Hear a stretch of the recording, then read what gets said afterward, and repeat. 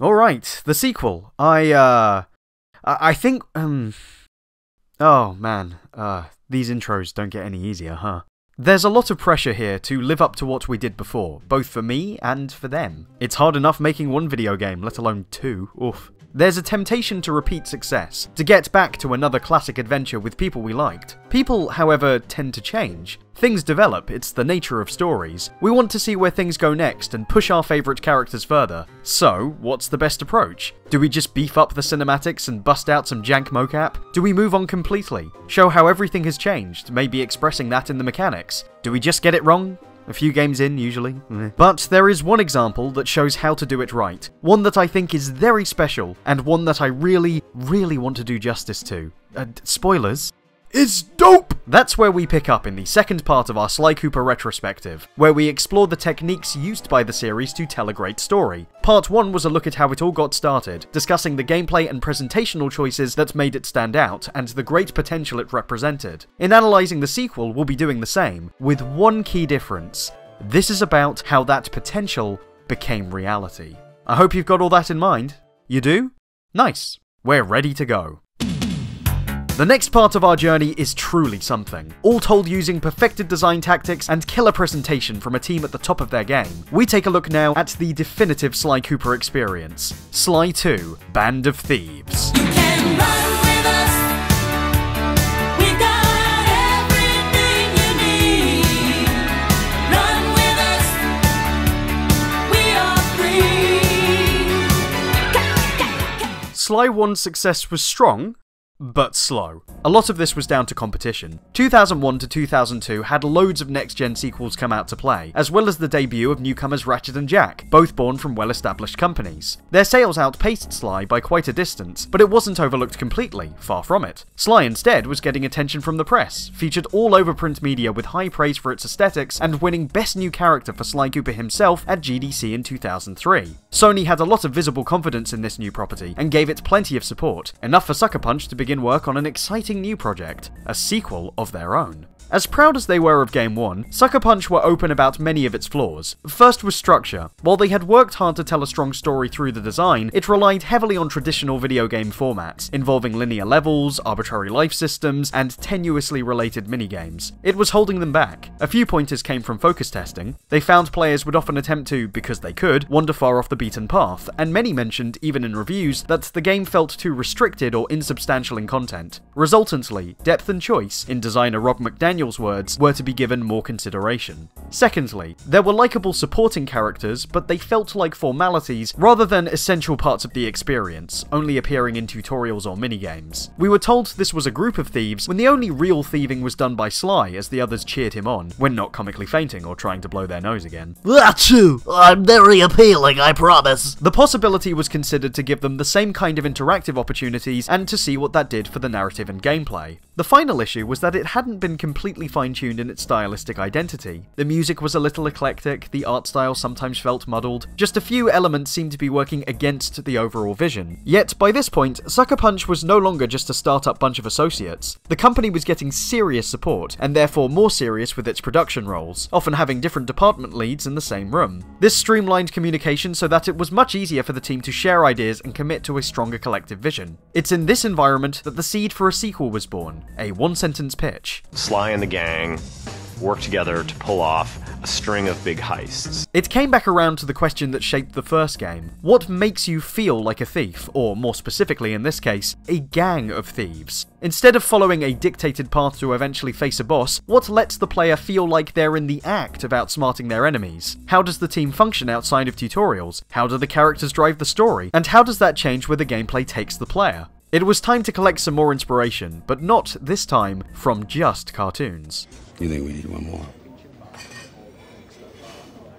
Alright, we'll get one more. They went back and watched films like The Italian Job and Ocean's 11 to get a better sense of tonality, their environments, the interplay between the actors, the narrative beats they created to build to a heist that the audience was emotionally involved in, as well as the juxtapositional atmosphere they captured, the trappings of high society blended with morally dubious characters. Refocusing their concept meant Sly needed to inhabit a very different world technically. They now knew what to prioritize within the limitations of the PS2, so the entire engine of the original was pulled apart and recreated, largely by Chris Zimmerman, to condense old technology and offer more technical space for the programmers and artists. Work was intense on creating a Jungle Gym-inspired interactive playground, mostly poured into a test stage based in Monaco that eventually would be scrapped, but still helped the formation of the final game enormously. I made it into the game spiritually. Yes, spiritually. I mean, you can tell it's like a big, impressive, kind of Riviera feel, high class, very Sly Cooper style. Yeah, just figuring out the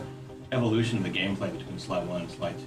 Getting that to work was the signal of a strong and brave new direction that would develop the storytelling possible for these characters. We actually got our first glimpse of this shift in a comic that was published to promote the series, a good example of the development between the two games. It's a one-shot that reintroduces us to the characters and demonstrates the life Sly's been living since the first adventure. This fleshed out some of the cast and offered up some backstory. It includes a cutesy first heist origin at the orphanage highlighting the trio's bond, the first glimpse at a villain of a different stripe to the original game's bosses, and of course the ongoing banter between Sly and Carmelita. Carmelita, you know I only steal from master thieves. I never take anything from the hard-working citizen types you love so well. So when you think about it, we're kind of on the same team. Don't get me started. Where do you think those thieves get their loot from, huh? They steal it! So I don't care where you think you sit on the food chain. You're still breaking the law. She's obsessed with me. He's obsessed with me. The most striking thing about the comic is how much of the material was developed in-house by members of Sucker Punch, and Sly being integrated into comic book form feels very validating given its roots. A newfound confidence in the idea had taken root, well-formed characters starting to suggest all these new story possibilities. This was now a seriously investable brand. It was even more evident in 2004 when they finally managed to sell 1 million copies after releasing a greatest hits edition, something Sony was all too happy to promote. They really pushed the boat out in marketing the next game, releasing a ton of promotional material, some of it welcome and some, yeah. I dig rappers, not raccoons. All that remained was to see, once it was released, if Sly 2 could really deliver on all this promise. Long story short,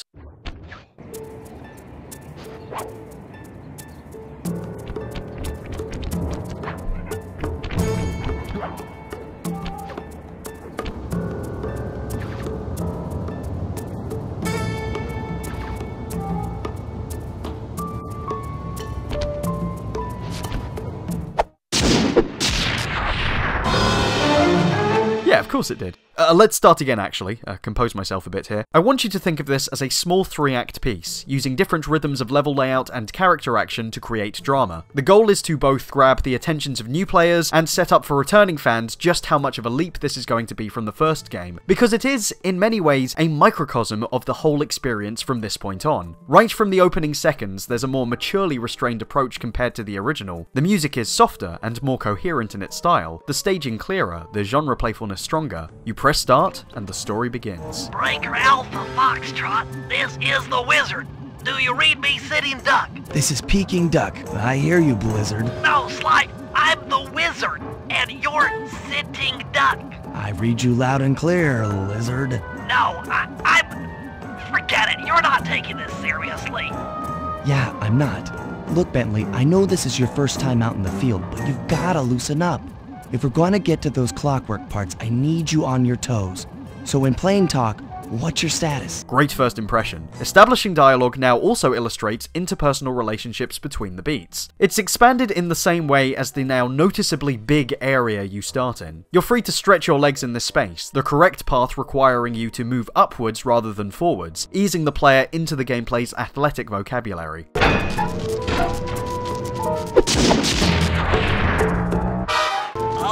Okay, let me at that security computer. Bentley is introduced as a field character right away, and we get to watch him work, setting expectations for the gang's new involvement. The whole thief thing, it's very strong here. Unlike Sly 1's empty police headquarters, this is a public environment with guards visibly walking up and down corridors. The delicate tension that things could go wrong, set after hearing Bentley's less than competent distraction. Attention all guards, this is the network administrator.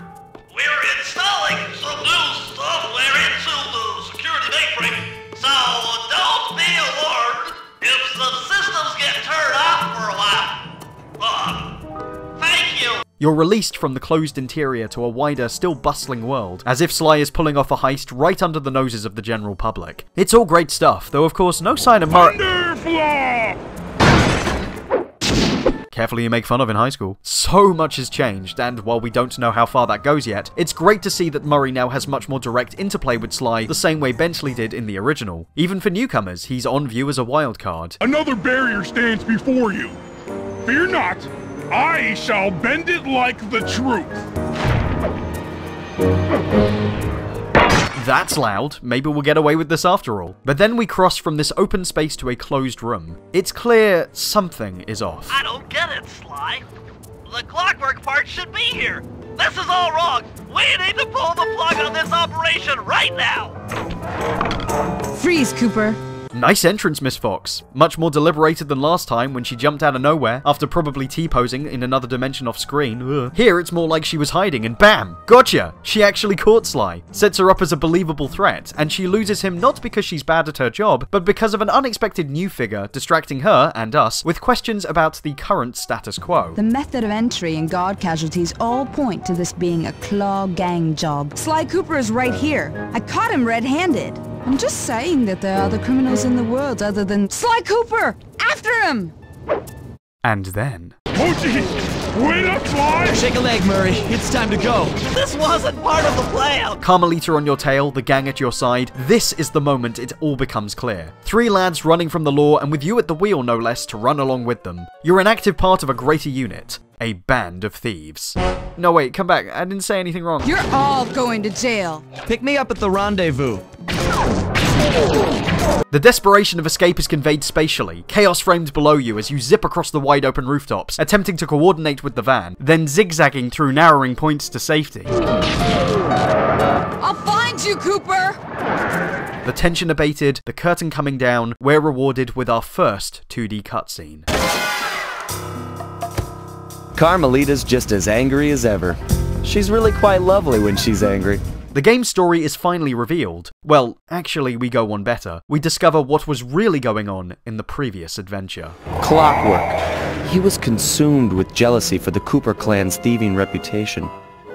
Is it inappropriate to refer to him as a monster? No, not at all. That's a very specific description. Sly wastes no words, along with the violent imagery and sound effects, to show Clockwork as something inhuman. Imagine the hatred fueling that first decision to replace his mortal body with soulless machinery. Ultimately, it did the trick.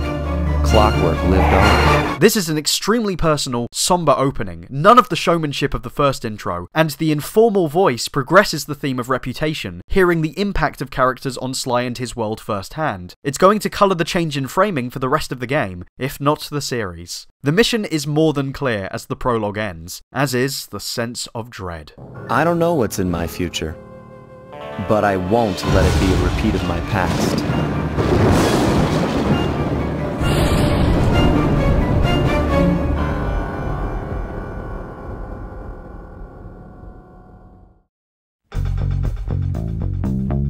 Take a sigh, everyone. We're finally here, in Paris, city of culture, sophistication, rats. Its pedigree as a place of elegance has always made it an ideal setting for thieves, and the conflict that presents. The undesirable meeting the unattainable. So it's a no-brainer to make it Sly's home. The developers knew that players wanted to explore it properly after it showed up in the first game's prologue, and fulfilling that hope as level 1 makes for a nice button of relief after the intense intro. With the style finally nailed, now is certainly the perfect time to get back in action. In Sly 1, you were a rookie. The jobs were down and dirty, a pure revenge tale you'd been brooding on for years, hunting down other criminal rejects hidden from the public eye. 2 years on, and you're now out in the open, working against criminals who've managed to worm their way into high society. I think this pitches the series concept with a little more strength, seeing Sly, an obvious-looking thief, now clambering around the polished streets of Gay Paris to mess with the rich and influential. This is reflected in most of the worlds coming up, all grand in one way or another, either based in scenic natural beauty, or rich in a history of affluence. Sly has retained most of the moves we learnt in his first outing. The circle button is still the all-purpose method method to interact with stuff. Most of the extra abilities you had to earn now either a natural part of your moveset or simply dropped. The restrained choices reflecting Sly's more experienced understanding of thievery. It is the space he inhabits this time that has really changed the feel of the game. Before it was a series of obstacle courses, using your abilities at set points. Now the action takes place almost entirely in hub worlds with a few branching paths, the interactive elements dotted across the maps to form suggested routes. Jungle Gym is the term used by the devs to describe their new levels, and I think it's absolutely appropriate. You can sneak, jump onto, into, and over most of what you see. Even squeezing into vents and under furniture is possible now. You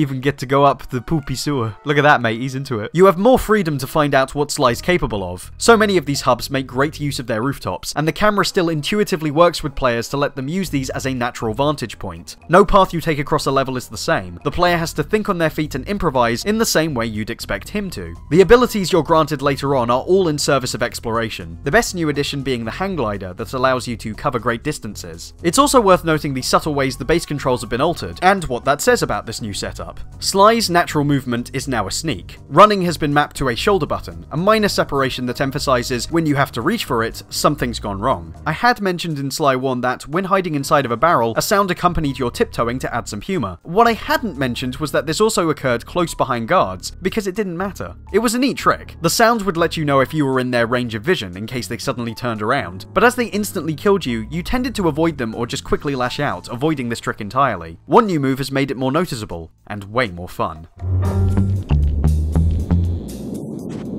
Sly can now follow and pickpocket guards, whether it be part of the mission or simply because you feel like you need a little extra cash.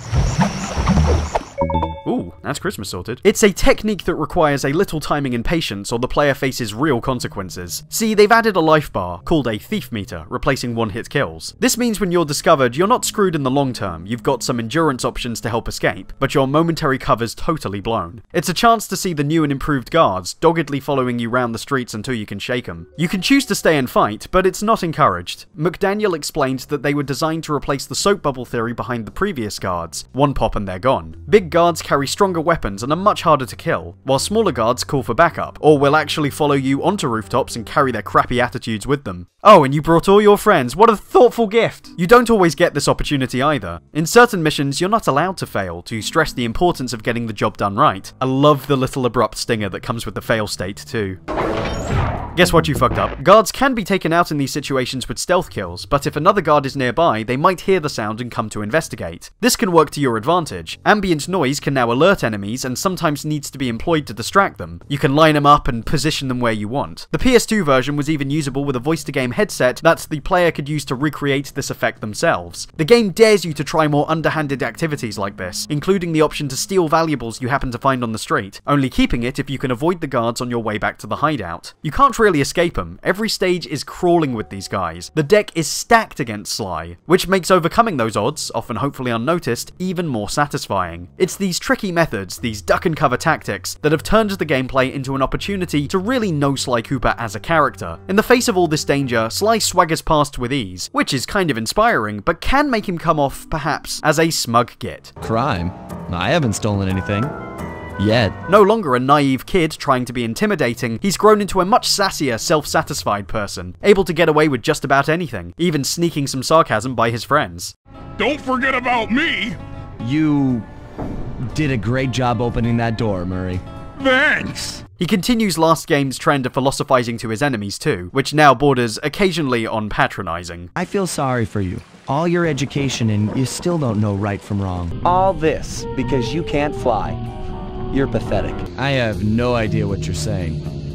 And your suit sucks. No! But why wouldn't he? Sly knows what he can do, and employs much more of his talents appropriately, so we know it too. I think one mission encapsulates his duality brilliantly, where you have to infiltrate a swanky ball. 1 minute you're creeping around a hotel, rustling through the wardrobe, scrounging for bits of a tux like a stinky hobo, and next you're out on the dance floor, charming the unsuspecting public and the law. It's interactive moments like this that show us more facets of his personality. Suave, perceptive, sophisticated, arrogant. Are you in law enforcement? I often deal with police while on the job. Sly 2's very good at picking at that flaw. Carmelita, after her intro, makes less antagonistic appearances, a contrast from the previous game where she had designated levels to chase Sly. Instead, he finds himself in the company of the much more amenable Neela, the good cop to Fox's bad, who shows up for an inverse of these sections. Sly must chase her. Don't fall behind. You can see as you run across the environment that Neela is just as good as Sly, able to go where he can in a level as well as having the same running speed. Subtle nods that the two are potentially compatible. Still, compared to just how tough we had it with Carmelita, maybe this is too easy. I happen to have obtained the key to his back door, which a person like yourself can use however he pleases. Oh, we are absolutely going to work well together. Maybe, just maybe. We're getting a little carried away. It's okay. I guess we all get a little distracted. I'm sure this won't backfire horribly, no. You aren't by any chance here to turn yourself in? Old Ironsides would fall out of her dress. As good as that sounds. The story is very much about this lack of foresight, about Sly getting caught up in his own ego for all of his good intentions. That, dragged over a game, could seem grating, which is why he's helped along with the biggest new change. He is no longer alone out there. Behold the majesty of gravity and inertia! That was real subtle, Bentley. Sly's two friends, Bentley and Murray, now take an active role in the field and are fully playable. Like Sly, their gameplay choices reflect their characters, and what's really impressive is how they complement each other in personality, visuals, and control. Bentley's role as the brains is no longer restricted to just offering advice. He now leads the gang's heists as a master planner, every mission being part of his grand schemes. This means that occasionally he has to enter the breach himself to pull off a job, and, true to Turtle form, is heavily armoured, relying mostly on sedating enemies to get around unseen. He also compensates for this as the team demolition expert, armed with multi-purpose bombs and favouring run-and-gun tactics. This makes him seem incredibly fragile, therefore less likely to be taken out onto the field unless absolutely necessary. What's with taking out the disco ball? Its impact will shake the nightclub's front peacock side loose from its mooring. Look, I can't talk now, I've got to keep moving, keep safe! Murray's change is the most radical, but totally in character. Sly made a comment last time that suggests Murray has at last found confidence in himself after being thrown into so many dangerous situations. That gave him the courage to become a luchador-style crusader, calling himself The Murray. He's gone from the hands-off burden of the group to the game-breaker, something Nate Fox explained was a natural leap towards how players wanted to handle the extra weight they suddenly gained. So to speak. Sly can adapt to environments well, but he's not built for long-term confrontations with enemies. Murray, on the other hand, cuts through them like butter. He's the player's outlet for when they get frustrated with sneaking, and has very little problem dealing with anything that gets in his way, even turning enemies into projectiles. He can actually try sneaking as well, adorably in character. Of course, not being someone who does anything by halves, he's full tilt in the opposite direction of his former self to please Sly, his idol, overcompensating for his cowardice. That builds nicely on what we already know of Murray, and why I'm glad Chris Murphy stayed on to develop this new take, something that nearly didn't happen. I think they actually tried to recast me. They sure did. For the second one. But from what I heard, it's just people would either couldn't get that loud and raspy or would just refuse to straight out. They'd be like, no, I'm not going to do that. I did a session with the guy that got the gig to replace you, and he was so frustrated because he knew he wasn't giving them what they wanted. Yeah. And he was kind of taking it out on me in the session where like we'd be bouncing lines back and forth and they didn't tell me to lead him in. Like, Kevin, can you give him that line? So I'm just waiting. I'm letting him do his thing. And he like kind of looks at me, he's like, you're not going to work with me here? I'm like, The levels are built to accommodate all three, right down to a new base of operations in each world, the Safe House. This acts as both the character select screen between missions and the place where you can use stolen money to purchase upgrades and weird gadgets. I do mean weird, by the way.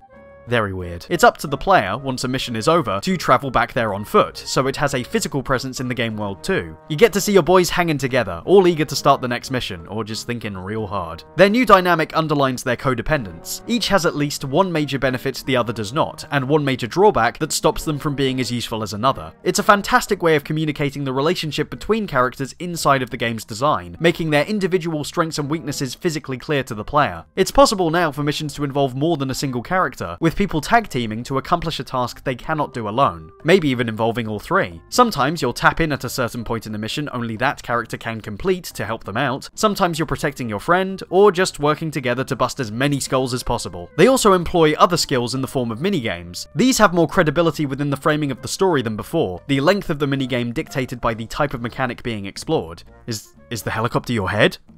It varies the tempo of operations to reflect the level of involvement in the narrative. A defensive mission would be a long and tense battle, while a sabotage would be several small build-ups to sharper destructive payoffs. These are almost always performed by Bentley and Murray too, more willing to get their hands dirty than their frontman. Be a team player and take it out with that rusty pre-war turret. Okay, I had a potato gun once. I bet it works just the same. It's just as well they can joke with each other about it. Their chemistry helped along with the occasionally grouped performances of Kevin Miller, Matt Olson, and Chris Murphy. Improved budgets for the sequel gave them more instances to record together where possible. I think the second and third was different. We did some scenes together. We did feel, yeah. They recorded that up in Seattle. Yeah, we changed studios when we went to Bad Animals in Seattle for the second and third games, and that's when they had multiple mics in the room, and we started doing stuff. And you could look at each other. Yeah, we did a little bit of that over at Webtone. I feel like you and I, Matt, were in the booth a few times. Each had some improv training, in particular Matt Olson. His friend, co-founder of Sucker Punch Brian Oberg, had been his fellow improv mate, and that gave them a great understanding to play off right away. It's the last vital ingredient to show players how close these people are. They're always swapping banter, often picking at personal details, which gives you the impression that they're really paying attention to each other. My pleasure. You know how I love to mess around with Carmelita. Yeah. That's weird. It's an excellently balanced set of traits that lives up to the Band of Thieves name and lends it the structure of the films it took inspiration from. Small efforts and errands as you swap between gang members, different types of mechanics and gameplay styles built on the core principles that feel like tense, important contributions to the final plan. This builds anticipation for the player to want to see where it all leads, then escalating into operations that have the characters rapidly piggyback off each other to pull off a heist. The payoff is always sweet. Seeing the gang triumphant over a foe who thought they had it all figured out, and leaving everyone dazed and confused as you make a fast getaway. Who could have... What? Cooper! There is, of course, a trade-off. It's only natural that the door swings both ways here, as our heroes aren't the only ones making better use of their talents. You might be aware of something this game's heavier on: character interaction. I mentioned previously that Nate Fox had become head writer, and he often spoke about interaction's importance when describing the sequel. It has been a challenge and a pleasure trying to make the story work with 3 interactive characters, because you're switching perspectives very often throughout the game, and it's not just the 3 gang members in the Cooper gang. And one of the more difficult things is trying to make sure that these characters all get screen time, or more importantly, interactive time. So with all the characters, we work pretty hard to put them in positions which allow you to interactively experience who they are in their characters and experience the character of the baddies. They don't just yell at you, they attack you in a method that reflects who they are as people. It's not just the script that Nate dealt with, however, explaining his general role as a lead designer and its relation to story years later. Because, I'm a designer, so I think about things generally from a mechanical standpoint, like where would be a good time to have a heart-to-heart conversation in the midst of this gun battle, right? How long would it feel like a good idea to talk about our feelings in the midst of this gun battle? I got a lot of feedback in that regard, and then I either write the scene or another guy writes the scene. Kind of split it up. Part of that is appropriately distributing these moments throughout the game. A huge amount of cutscenes have been added to help, a lot of them baked within missions to feed us substantial bits of information. Characters are no longer restricted to formulaic moments from the original thanks to these, especially the villains, who we see collaborate to get their plans in motion. That fellow is very graceful. If only you moved spice shipments as well.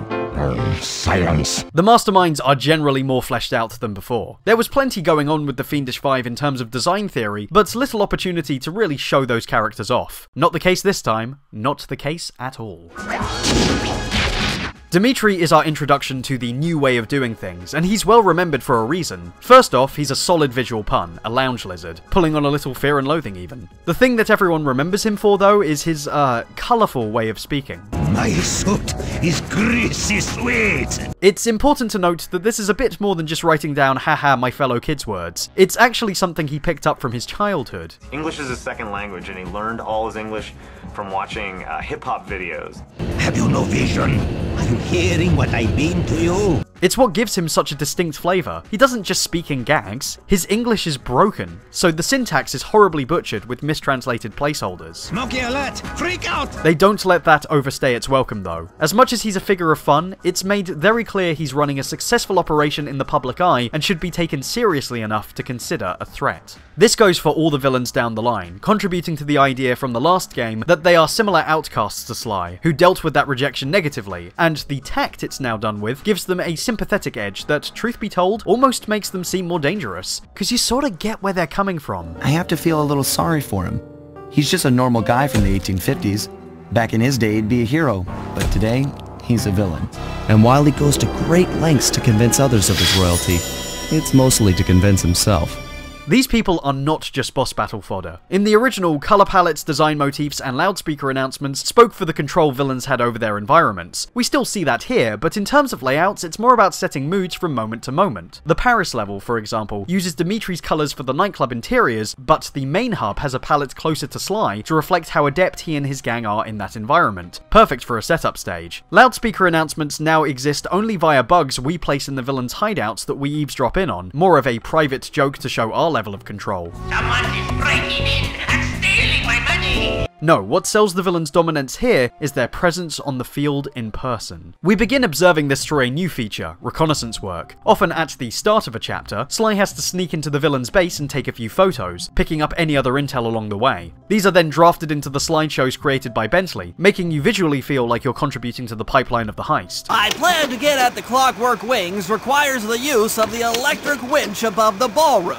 But it's not a case of simply pulling off the missions that follow. These villains aren't passive characters, no sir. These are masterminds with stakes in their operations, which is why some levels will have them come out of hiding and investigate. This requires the gang to assess the situation and occasionally get up close and personal. Any moment you're close to them, you kind of feel like you're pushing your luck, and the game loves to play with that idea. It gives the chapters a live feel, as if things are happening in real time, and you're watching their plans unfold right alongside yours. There's a larger margin of error in the narrative for things to go wrong, a notion you were probably given at the start when Sly leapt in to discover the parts were missing. The first instance they cash in on this is when Rajan escapes at the end of chapter 2, meaning that in a series first, and last, certain locations are now spread over double chapters with 2 unique levels each. This example uses the level design to reflect the character's true nature. Rajan in Power occupies a stage filled with regality and idealized city streets, while his actual hideout is, with the turn of his mood after being outed, an enormous, disorganized, crumbling mess. Rajan himself having gone bestial. It's indicative of the boss's reactivity. The characters drive the plot, not the other way around. It's a shame to say then that this is as good as the villains get. I'm sorry, I know, this is meant to be the best game, I said it was, but, you know, people really like this, and I'm just trying to soften the blow, because it just gets really bad. It all falls apart. It becomes really typical. Sneak from the bad guy, fight the bad guy, win the game. Boring! After Rajan, we never really improve on these ideas. Jean Besson's just another big, stupid enemy with a funny attitude. Hey, excuse me, I'm trying to...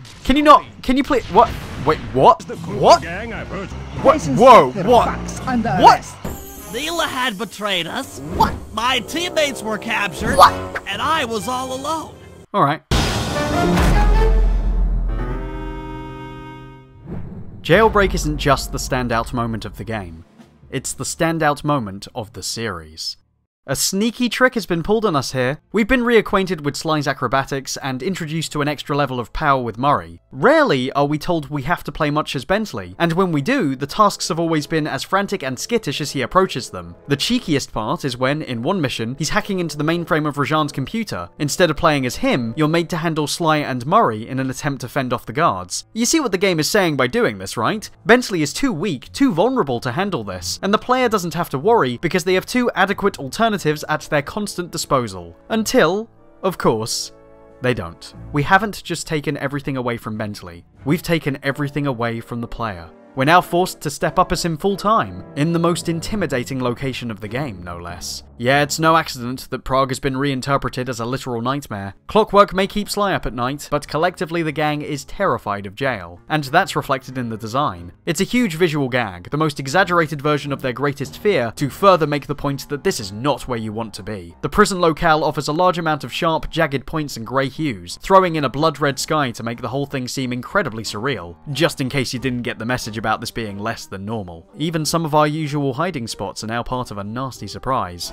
Oh my god! Juxtapose this against the tiny and terrified Bentley, whose bright green colours stick out from the backdrop like a sore thumb, and you've got yourselves an excellent visual metaphor to overcome. Much like Haiti in the original, this world is placed slap bang in the centre of the story, the intense midway point after 3 fairly standard levels, so there's enough familiarity with how the game has felt so far to put you out of your depth. But what really ties this whole section together, what makes chapters 4 and 5 so compelling as its own saga, is the villain sitting at the centre of it all. She wasn't in the UK manual, you know, so discovering she was a member of the Claw Gang back in the day was actually a big shock for me. I mean, they told me she was a cop, granted she's a big red spooky spider lady, but you know, takes all sorts to make a world, right? The Contessa is essentially the antithesis of the gang. Rather than a group relying on teamwork, she's a lone authority who hurts anyone she comes into contact with for her own gain, magnified by her depiction as a Black Widow. Her webs and multiple limbs are sort of a metaphor for her interest in control and capture. The other villains in the game are all given sympathetic backstories. They came from nothing and worked hard to prove themselves, in misguided ways, as important people to be reckoned with. Not so for this lady. She had every opportunity to be a better person, and from what we've been told, has used it purely to get ahead in life and keep others down mentally. It lends an irredeemable face to the oppressive atmosphere that you can work against. Her reveal as a double agent playing both sides only adding to that frustration. Those fools at Interpol! They keep sending me criminals and I keep making money! Bentley's reaction to this reveal, if you weren't on his side before, makes us love him now. Inconceivable! She's no healthcare professional! Why, that's the most heinous crime I've ever heard of! Putting inmates into hypnosis so they'll tell her where they've stashed their loot! It dishonors both law enforcement and thieves at the same time! The major aim of this level, though, is to show us in the gameplay why Bentley is pivotal to the team, first demonstrated by way of a refined tactic from the last time Bentley had to save his pals. Hacking. Nothing like a good computer hack job. It takes on more of a neutral, streamlined approach graphically, probably because it's less of a cathartic victory than in its last appearance. What I like about these bits is that in each instance they teach a mechanic that's built on later, so they're less of a padded gimmick and more of, in their own way, an evolving story that you can learn and overcome. The music even gets faster and more frantic with each hacking mission you take on.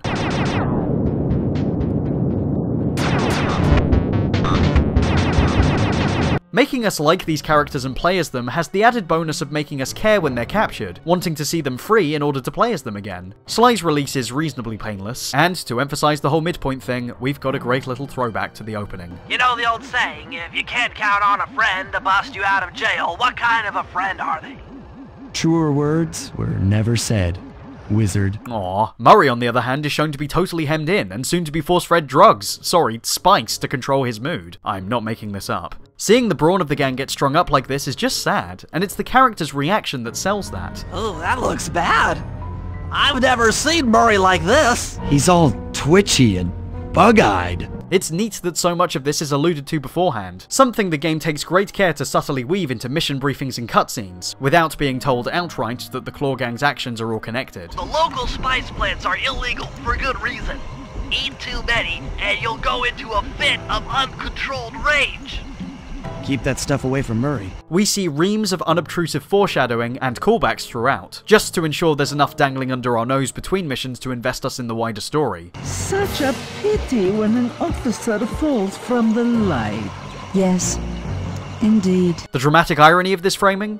Too good. The mission conversations become a little looser, given the nature of the situation, and we get to see all three of them cast a little doubt, or just let off some steam. You gonna throw me in solitary?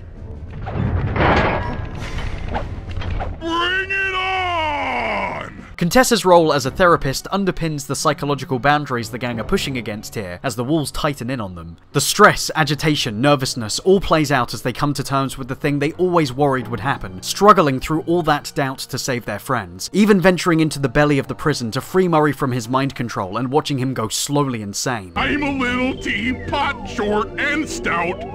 Tip me over and I'll smash up everything! Ah! We're put through an awful lot, which is why it's so good when they overcome the odds and are finally reunited. Who? What? Is this heaven? Sorry, pal. You're no angel. It's such a relief that the outro cutscene is devoted entirely to their reaction. They don't even talk about the story, they just celebrate the fact they're together again. Murray had to pull over twice because he was laughing so hard. I distinctly remember this being where I first saw the characters as real people. We'd been with them on this journey, we'd felt the tensions, experienced the grim atmosphere, and realised when the choices were taken away, we liked having them around. We'd followed them to hell and back. And the special part was that when we got to the end and reflected on our experience, so did they. I think something had changed. Since childhood, the three of us had never been apart. And our recent isolation gave us all pause for thought. This is the start of things really changing for the gang in terms of how we view their value. Connections have been made here that can't be broken, and things will never be the same again. Pretty masterful stuff. Murray let me drive.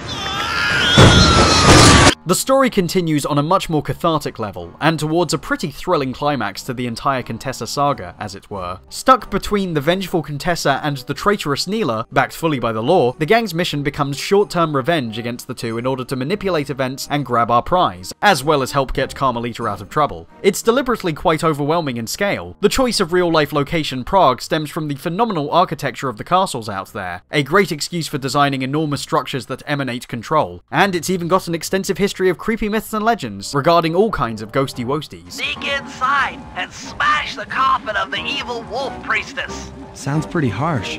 Does the old girl really deserve that sort of treatment?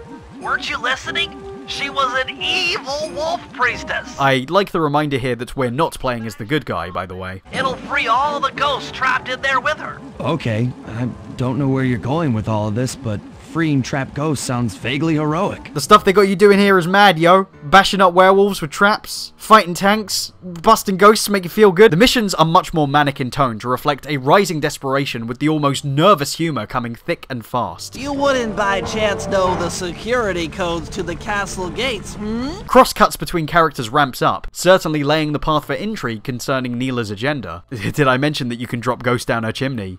Ho ho ho. It's an event that spirals into chaos over the final operation. The player bounced between characters and time frames in separate parts of the map as they try to pull it all together back at the castle. These big set pieces and moving parts eventually funneled down to a chase for the Clockwork Eye.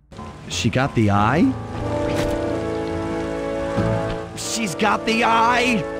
Cutscene transitions help give plausibility to the events unfolding, character motivations always being the lead into a mission start. The payoff is strong here too. I think partly why the Contessa makes such an impact is in how she directly addresses Sly Cooper as a character, bringing the flaws suggested earlier to the surface and measuring that against her own values, the two playing off each other rather than talking at each other. You're an ignorant child playing dress-up in his father's legacy. I've no interest in your narrow interpretation of morality. I'm above all that. Above good and evil.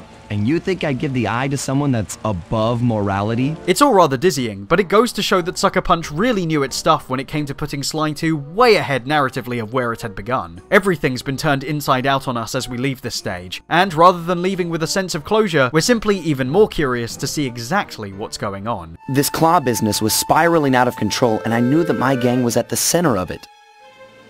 We'd be back in action soon enough, but for now, well, we just laid low for a while.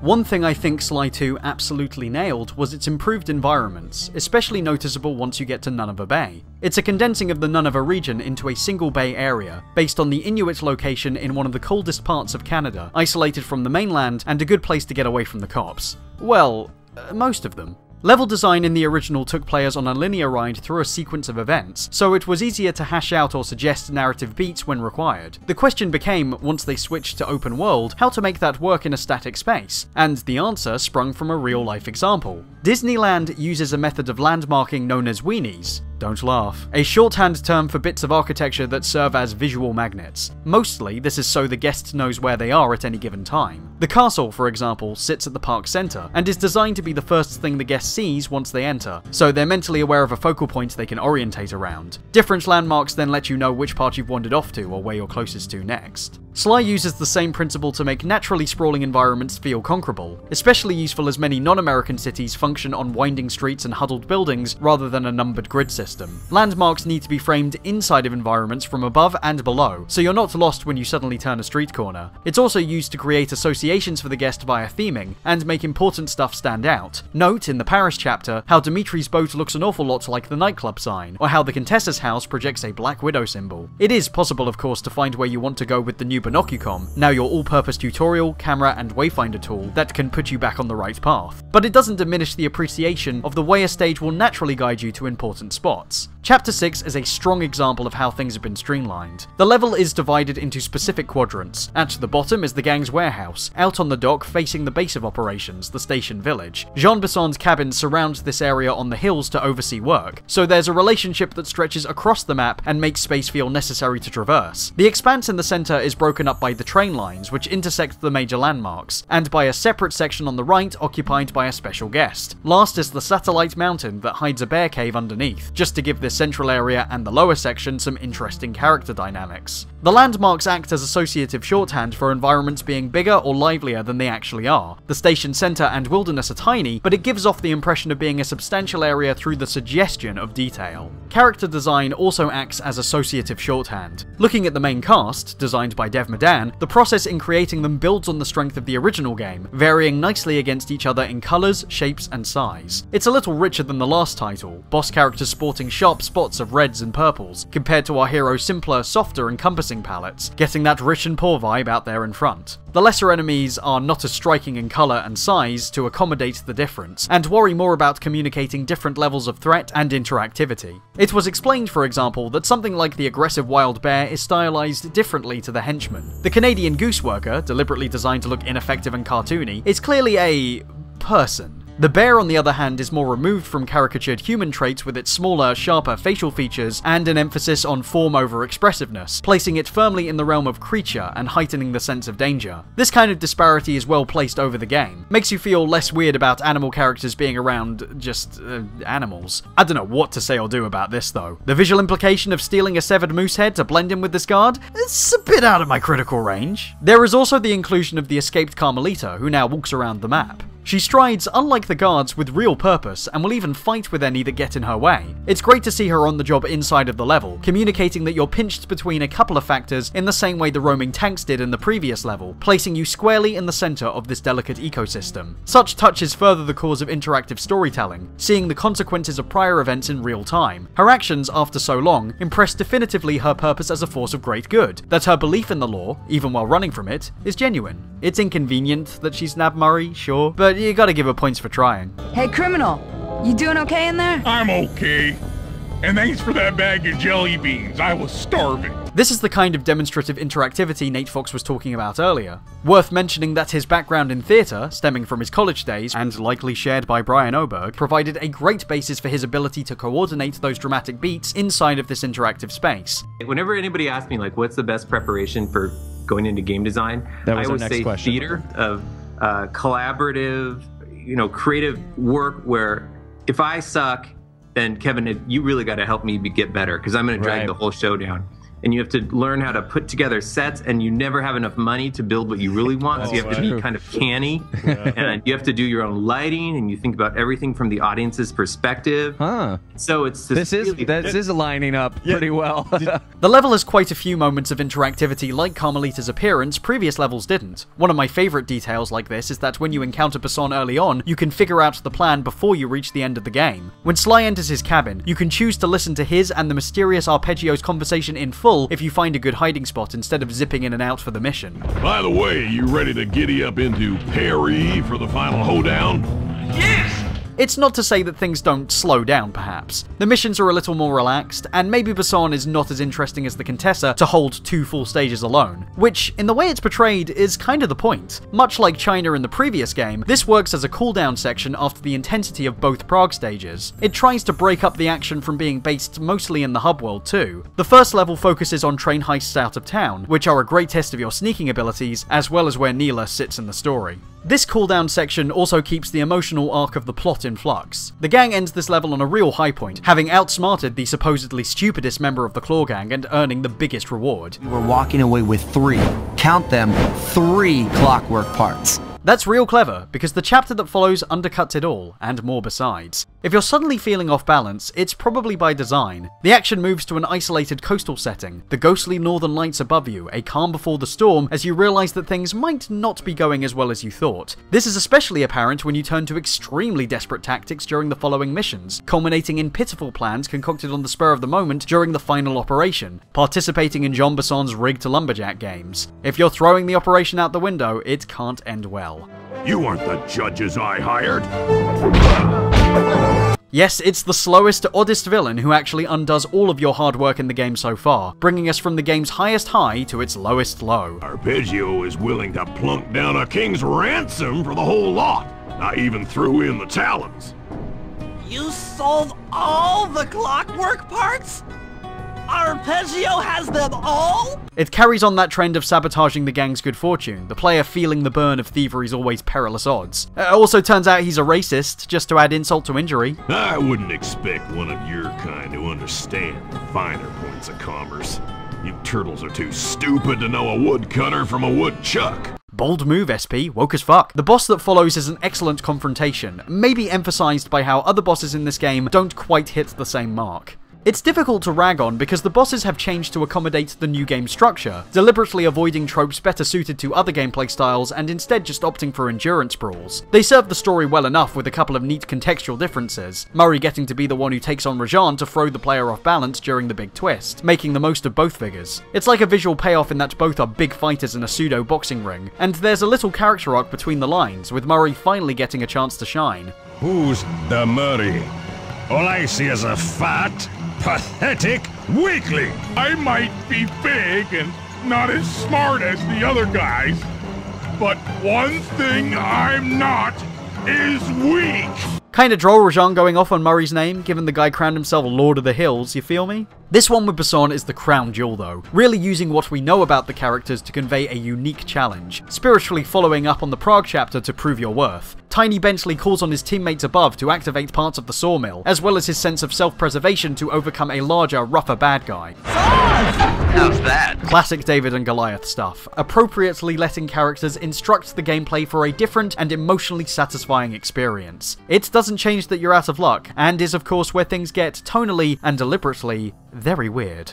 I think it's obvious by now that the writing has taken a quantum leap inside of those cutscenes, in 2D form as well as in the in-game movies. They no longer stick rigidly to the original's formula of a villain introduction followed by a victory, instead playing off the character's feelings towards the situation to go off book and just emote. The third to last cutscene, with the characters having lost everything, runs right on with that. I knew we all felt it.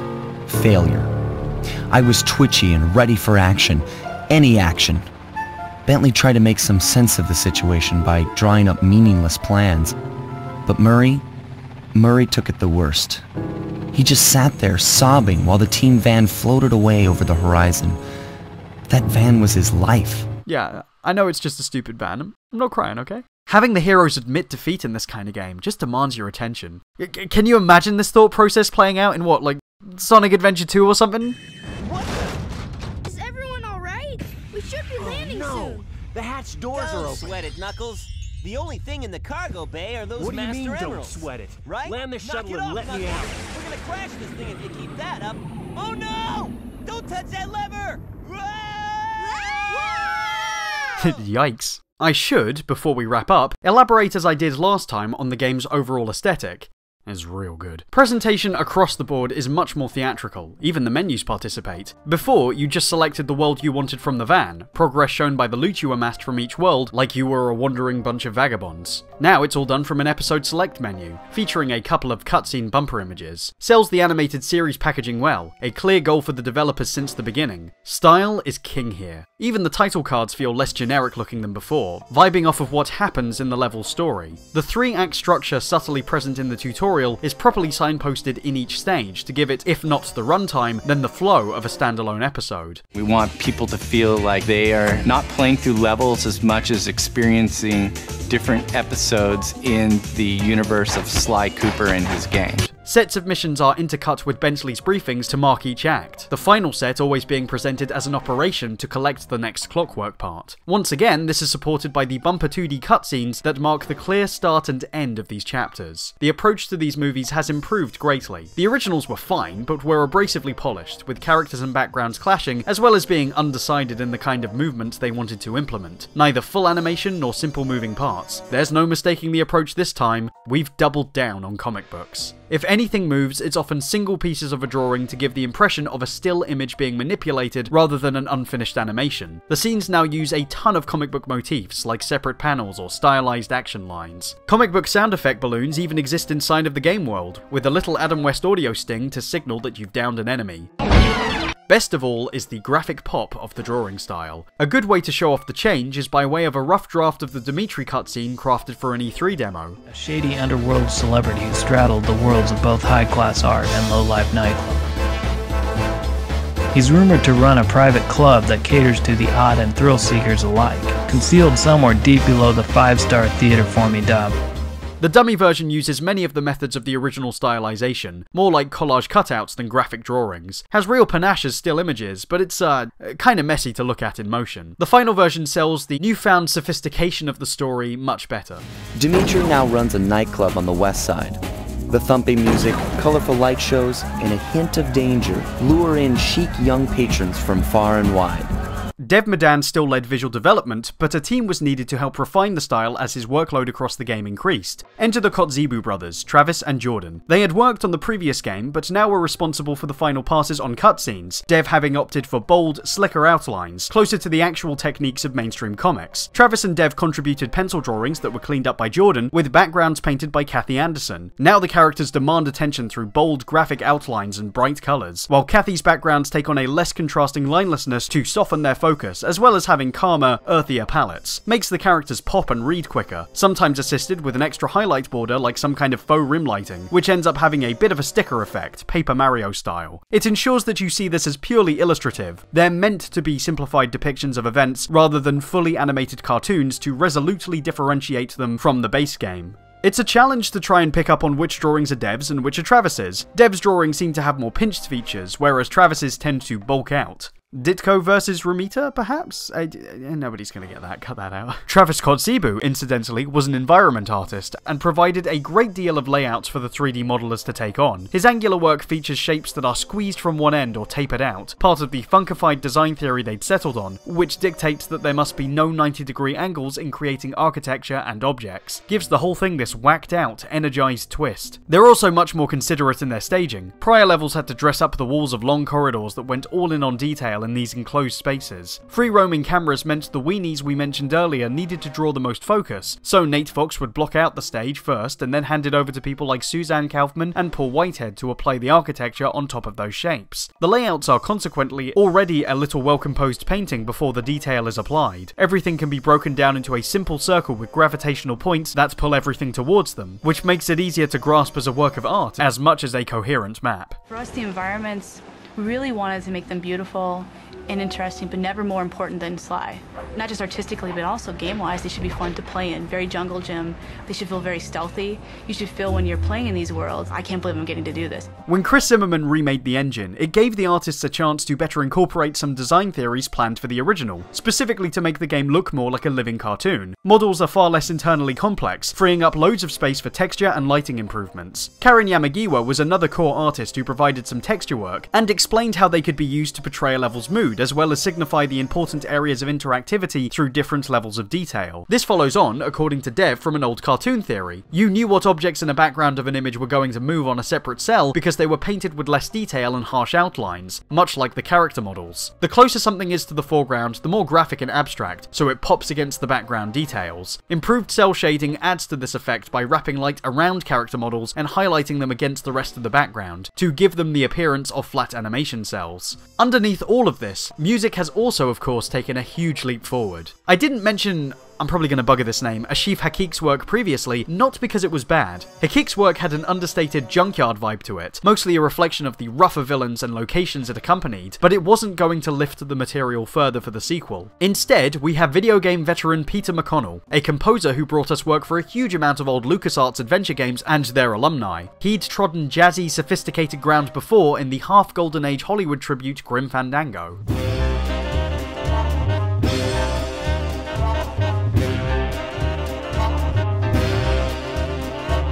That talent was a perfect fit for the reorientation of Sly's style on the sequel. Sly even has a defining string of notes that mark his theme now, one section played rather deliberately on the bass line.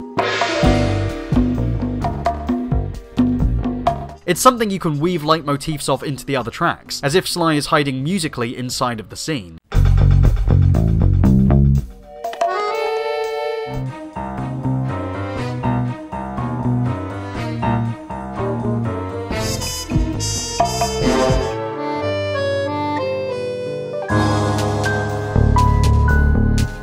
Having everything stylistically fit together like a puzzle box just goes to show the care Sucker Punch took on Sly 2 as a whole. There was an element of verisimilitude to the original, interaction with objects or giving purposes to ideas that felt logical inside and outside of a video game. Health pickups interpreted as lucky horseshoes, being able to see visual cues to sneak on stuff, labelled as a kind of innate thief vision, but it still felt like it was being squeezed into a series of expected platformer constrictions. Here the medium has been taken by the horns and tamed into catering to the world and characters first. The way you interact with everything bounces off of real-world logic, and the art style marries this with clarity of design and visual metaphors. Everything contributes in one way or another to making this world seem credible, giving it a domestication of disbelief so you're never pulled out of the story being told, and even when something utterly ridiculous takes place, often those jokes are still a part of the world we've been made aware of, maybe with some exceptions, depending on your point of view. Like I said, giant attack robot! The final level's villain, Arpeggio, is a neat product of this work, his desire to fly clearly referencing the real-life studies of artist Leonardo da Vinci as both a tongue-in-cheek joke and a serious motivation. Serious enough that the final act of the game departs from what we may have expected from its design to change the lives of everyone involved.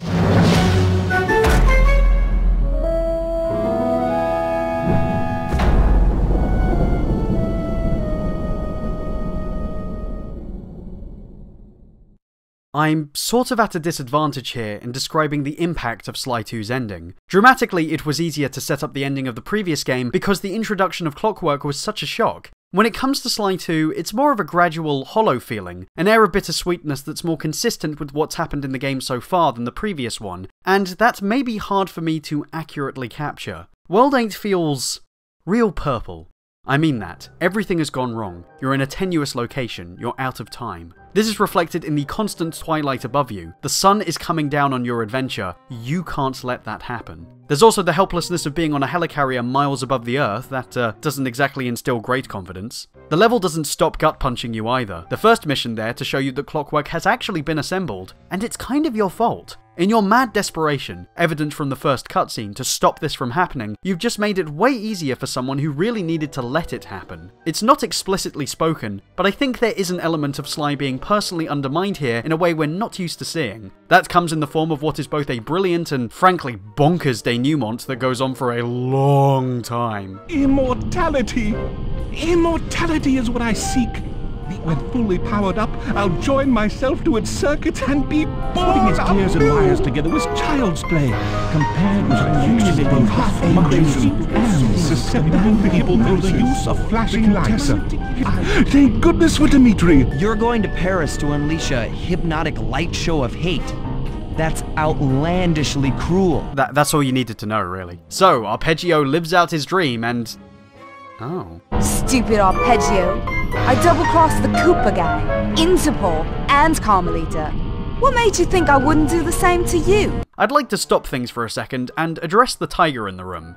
Neela. Maybe my only major criticism. For years, I thought there was something interesting about the portrayal of Neela as a British Indian tigress, and, given the existence of Rajan, almost too coincidental from a design perspective. I also assumed I was just overthinking it. Turns out, it wasn't too far from the truth. Neela was intended to be the daughter of Rajan, but allegedly her involvement in this role became too complicated and was streamlined to her being another officer hot on Sly's heels. Now, again, I don't know the full story here. I don't know if she was ever meant to be part of her father's gang, though I imagine she probably remained a rival love interest for Sly during the India chapter. Thing is, it feels like the adjustment may have taken a toll on her character. For starters, given the small cast, the visual connection is still distracting, especially when the manual mentions her growing up in New Delhi. Would have been nice to see that trigger at least some kind of dialogue. Neela's a fab bad guy theoretically, but in practice leaves a lot to be desired. It's great that she goes from the morally playful, well-spoken officer of the first few chapters to a crazy cockney dame, but seeing the game has been so good at suspending our disbelief this far, there are elements that maybe seem unbelievable, mostly her utter batshit insanity before the final twist, which makes her come across as less crafty and more irritating. Most of it is probably down to my lack of conviction in her vocal performance. You won't stop me! Not the Cooper gang, not Interpol, not anyone! Oh, bravo! So authentic it makes Judi Dench sound like bloody Daphne Moon. As it stands, it does the job fine. I don't think anyone saw her ties to the Claw Gang coming, what with the way she's treated them throughout the whole affair, and there is something quite worrying about someone as competent as Sly being so consistently insane. I think the idea is that she's just impatient, maybe something Sly should have picked up on when a police officer started talking to him about bending the law in the first place. She's entertaining for who she is, and I don't think that takes away from this moment at all. I demand you exit the clockwork frame or...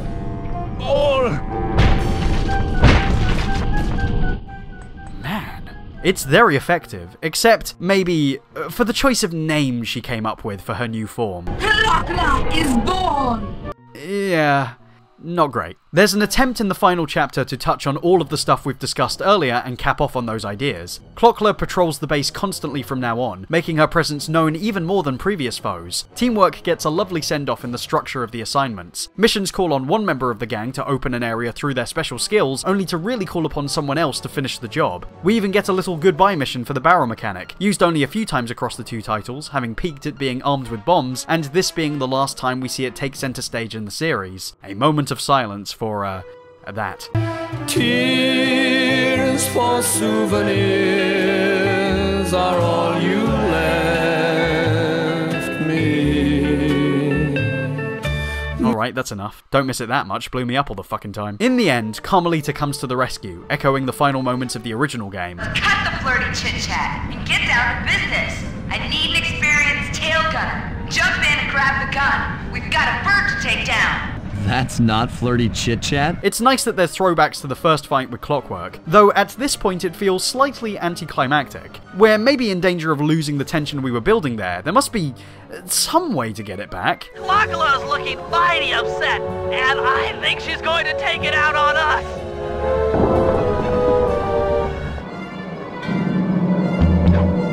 I'm coming, guys. Hold on. This whole ending is so dreamlike, almost a reflection of Sly's disbelief it would ever get this far. Your friends are just sailing out into the void as you push against the current to reach Clockwork. I mean, Neela.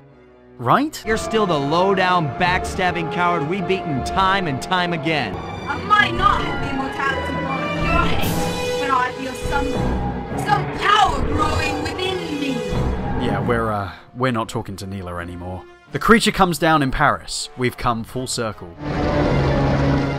We did it! Right on! It's an emotional moment. Die, insects, die! The sky remains tinged with purple to show we're not done yet, and the events that follow continue to feel unplanned and not very lucid. It's still not a particularly climactic confrontation, though it does lead to climactic results. Ah! My glasses! What? Bentley! I'll save you!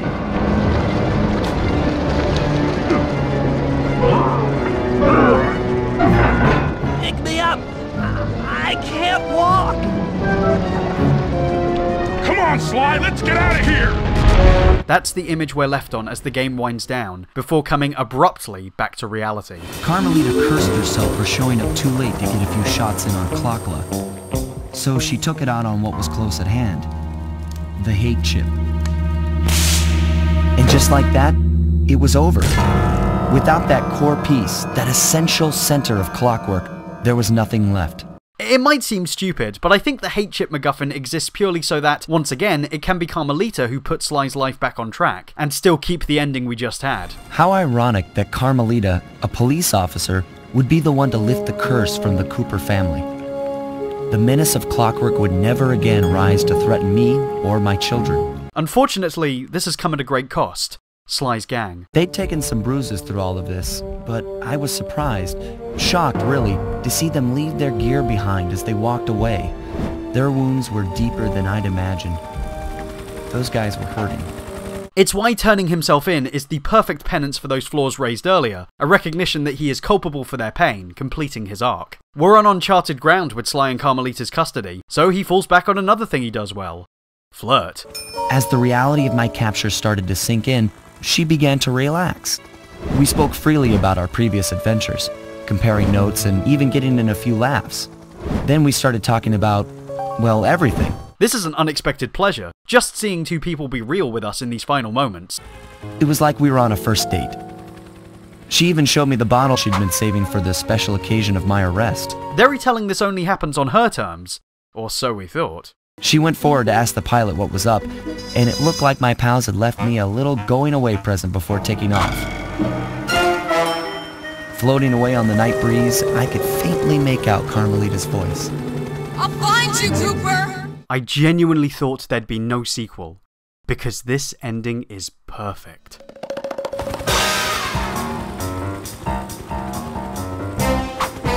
I'll be seeing you soon, Ringtail. Top that, Kojima? Yeah? Oh dear. You gotta love this epilogue. Little where are they now outros, like they're Frank Abagnale or something. Look, everybody's fine, it's all good. Look, he's got rugs. Holy shit, how is this video an hour? Whew. That was a lot. Sorry. It's mostly because Sly 2 can't be talked about in the same way as the first. That game was about creating the framework of a great idea, and all the things it did right are still honoured in the sequel. What they've done to improve on it is to overlap the existing good qualities, and to have them talk to each other. The in-house teamwork was stronger, the in-game teamwork was stronger, character and level-based interactions completely recontextualize the gameplay, even the thematic content of the original is boosted by the inclusion of these aspects. Reputation is, of course, the backbone of the adventure from start to finish. We have the same basics at play, locations based on real places, our knowledge of real animals to suggest character types, Sly's attempt to forge his own chapter in his family legacy, yada yada. That stuff is also overturned quite often. Environments are, this time, not what they seem. A nightclub is actually a spice den, an ancestral home is just for show, the Northern Lights are part of a bizarre evil scheme. The comic book serial nature of the presentation suggests that these are ongoing adventures of well-known characters, the impression that they could go on for as long as they wanted, even though, of course, they do not. Clockwork Shadow looms large right from the opening cutscenes, Sly's desperation to destroy him actually setting up his comeback. We see people's ranks get inverted at every turn, both Neela and the Contessa using Interpol to front their schemes, or Carmelita having to clear her name while running as a criminal herself. We see the thieves even come up against their greatest fear, which lives up to everything they expected. Sly's legacy is safe, but now his future is also taken care of, and by the person he least expected. Bentley and Murray took a stand at the last hurdle and faced the difficult reality of their job. Even Jean Besson getting beat for his speciesism, I'm not kidding, is a vital part of that thematic content. This sequel gives everything depth. We confront the status quo and put the characters in uncomfortable places, things the player grapples with too. The highs and lows of the game's emotional content echoes through the design choices and presents a narrative that feels like it really matters, exactly as you'd hope a sequel would. In the original, Sly started out as an underdog and came out swinging against the odds. Here, his luck finally runs out. Sly's rep wasn't enough to keep him out of trouble, to keep his friends safe. There was always someone more devious ready to outsmart them, someone a step ahead in what is essentially a profession full of bad people. We thought we were invincible, even managing to escape the impossible, but it doesn't matter who you are. The final stage tells us that, truly, nothing lasts forever. Sly 2 shows us that actions have consequences, and I think this is why people connect with it the most of the trilogy. Its ability to create empathy. Sucker Punch wanted you to feel like a thief, and you feel it now, more than ever. You feel the thrill of getting away with the impossible, of ripping off the rich and laughing in the face of the cops. You also feel the strain of that dangerous lifestyle, how it can hurt your friends, how it can hurt yourself. They may be outside the law, free to do as they want, but they're also trapped by that same ideal, the greater freedoms coming with greater consequences. All these guys had were each other. Something Sly unwittingly sacrificed in his single-minded journey, only he's right back where he started. And so are we. What he does finish with is the same thing the player gets, a closer connection with a group of individuals, and a better understanding of the value they brought with them, that band of thieves. Maybe that's all we needed, all we'll ever need, for this adventure to matter. There was no party at the end, no trophy, no handshake, but what did you expect? You've seen everything. You won. Go outside. But it doesn't end there. What, you think you tell a story like this without paying off the inevitable? No. We're not done yet. Something has to give, and something indeed does. Sly 3 is, as a result, the definitive ending for the series. And that is, of course, a story for next time.